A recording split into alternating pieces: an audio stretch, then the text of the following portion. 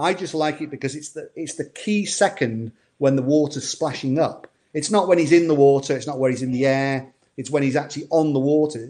It's almost like he's Jesus because he's on the water. It is. It's weird. It's a weird picture, but I just love it. Images have the power to transcend language, boundaries, and cultures. In sport too, images capture something that's very real, the truth, a reality, and a moment that's etched in sporting history.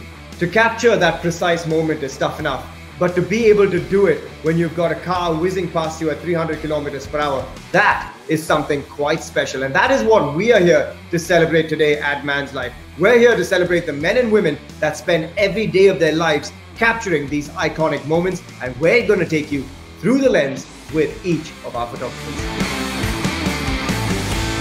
The man we have with us today is a man who's been in motorsport photography for over 3 decades. He's captured through the lens the fastest men and the fastest machines in the world, and boy, has he done a great job of it as well.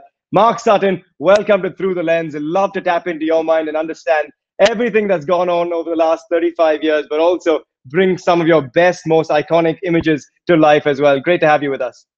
Great to be here. Great to be here, yeah. Mark, I'm just back from Bahrain. So. Love it. Can't wait for this F1 season to get going as well. Just going to start by asking you how you got into motorsport photography and how you got into photography itself. Well, I was my father used to take me to the tracks when I was a young boy. And then my brother Keith started taking pictures in around the late 70s, early 80s. And I just took a real interest in that as well myself. And I helped him out in the darkroom back at the office. And then from then, really, my first ever race taking pictures was 1983, in fact. Wow. When Senna and Brundle crashed. I just went to another corner, really, not the first corner, out the back, and they crashed in front of me. But I didn't have a motor drive, so I literally took the picture and then had to wind the film on or wind the camera on. So it was in black and white. And my first sort of break really came in 1992 when I started doing all the Grand Prix for a Japanese magazine. They wanted the film, physical film. Yeah. So we used to courier those to Japan for them to produce a magazine like the week after. Look, you own now the largest independent motorsport picture agency in the world. It's quite an accomplishment from back then in 82 to where you've evolved to as well. How do you think motorsport photography is different to other sports photography, Mark?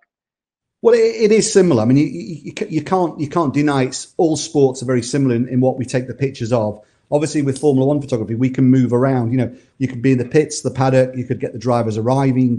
You can pretty much go anywhere around the track. Whereas the TV cameras are set in their positions, we can actually move. So I guess Formula One and motorsport is much more the fact that you go and try and find the picture. I always think that, you know, the camera angles or the set camera angles, they don't really move. Obviously, we can go and find angles that they can never find. So using the lights, using the actual circuit itself, I think that's what it's more about. Yeah, and also every circuit's very different. You've talked about it as well. What's your favorite circuit to photograph, Mark? And what do you think is the most challenging circuit that you've been to photograph? I still think Monte Carlo and Monaco is my favorite track, only because it's not just got an amazing circuit. I mean, it's not a very good overtaking track, but in terms of the glamour, in terms of the actual backgrounds that you get, you know, whether it's the harbour, the yachts, you know, the parties going on in the background, people are very close to the track as well. And you are actually close to the track. You are literally, in some cases, you can almost touch the car when you're taking the pictures. Yeah. It's obviously a very complicated track because it's very up and down and you need to know where to go as a photographer.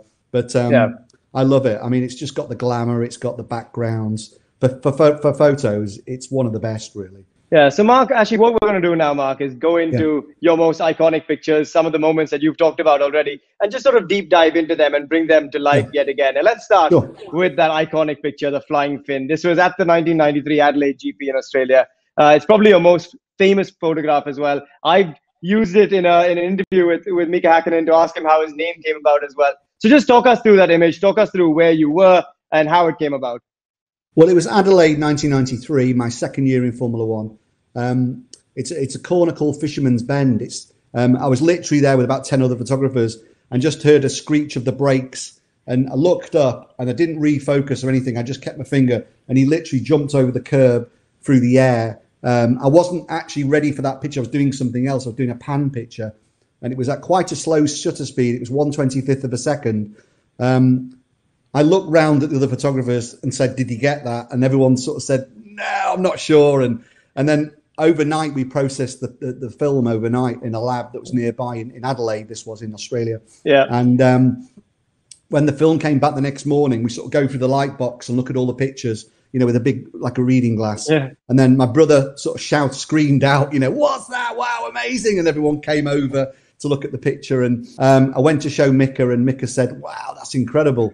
So after that photo, he then became the Flying Finn, and he signed everything the Flying Finn. So it would be Mika Häkkinen, the Flying Finn. So yeah, and that was used everywhere in magazines, publications, all over the world, really. And that was a great accolade for me. Only my second year, pretty much in Formula One. Nobody else got it. But yeah, that's one of my most famous pictures, I guess, the Flying Finn, and it still gets used. It's still iconic, I guess, in terms of motorsport or Formula One photography. Yeah, it really was an iconic picture, one that we all remember as well. Moving from a 2-time champion to a 3-time champion and a 7-time champion, there's a moment that you captured of Ayrton Senna and Schumacher ahead of the San Marino Grand Prix. Obviously, the Grand Prix that Ayrton Senna lost his life at as well. Just tell us a little bit about that moment before the fatal incident, before they even started the Grand Prix. I mean, it was obviously a completely horrible, sad weekend. So all the drivers go into this room and they talk through with the clerk of the course. They'll talk about what's going to happen in the race, obviously keeping behind the safety car if it's needed, things like this. They talk about it in the driver's briefing. But it's a great opportunity to get all the drivers going there, and also so I used to follow them all down the paddock. But in this case, Ayrton and Michael Schumacher came out and went down the pit lane, really to avoid all the cameras. And I just followed him down the pit lane backwards. So I'm sort of shooting as I'm going backwards, trying not to trip over. But there's this really haunting picture that I took in '94, and it's just before the race. And you can see in their eyes, they just don't look like, well, certainly Ayrton Senna doesn't look like he wants to race to me. It's quite a haunting photo, and that's motor racing for you. Motor racing is dangerous at the end of the day. Yeah, and I think when you go back to that 1994 race, everyone talks about how Ayrton was uncomfortable ahead of the race. He didn't necessarily have the best feeling, and they all said he had a gut feel that something wasn't quite right. And I think that image of Schumacher and Senna captures that as well beautifully. Well, let's move from that tragic incident in 1994 to a golden moment in more ways than one in 2017, the Canadian GP and Lewis Hamilton. You were obviously on top of Hamilton from what we can see in the image, but just tell us how you capture that image. Was it a bit of luck involved? Well, Was it the light glowing off the trophy? It is another of your 1 in a million pictures, I think. I mean, it was just there's like 4 photographers we were shooting. We got special access to go above on this control tower, looking down, literally straight down onto the podium. And I was just shooting away. And as he was leaving, he lifted the trophy up to literally leave the podium, and it hit the sunlight. And I called it the golden moment. And only the trophy is lit. Just the maple leaf on the trophy is lit. So I called it the golden moment. I then obviously sent that back to my office. Lewis Hamilton actually picked it up himself, and Mercedes did, and Formula One did, and they used it on their Instagram. It's just something very completely different. But it's all about, as I said before, it's being in the right place at the right time with the right exposure, the right lens, and just looking for something that's completely different. And getting those different angles is what it's all about as well. Being in a different place than maybe the TV is or your other colleagues are. I think that's the key to it as well. Yeah, you spoke about something a bit different. Something that is certainly a bit different was the 2018 belly flop from Daniel Ricciardo at Monaco. It was a win that he was waiting for a long time. And the celebration in the pool. Just tell us a bit more about that, because that was at the Red Bull station where they love to party it up, but where they celebrate after a big win as well. How much did that moment mean, and where were you? How did that moment come about? I mean, it was just a great weekend for Daniel Ricciardo, to be honest. This one was taken at the energy station, like you say. It's become they bring this basically this barge. They bring this barge in from about 30 miles away, and they float it into the harbour, and it's sat in the harbour itself, and it's outside the paddock, so they can have parties every night without bringing the guests into the paddock. That's the whole idea of it.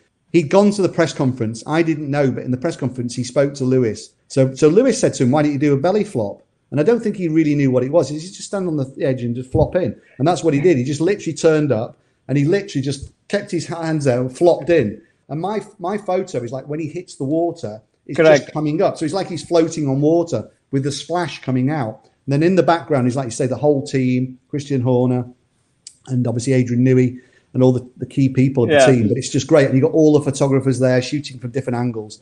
And then I went to Germany and said to Daniel, what's this belly flop thing all about? Oh, Lewis said to me in the press conference, and I said, well, can you just sign one to me personally? I've got these other ones for charity, which is great.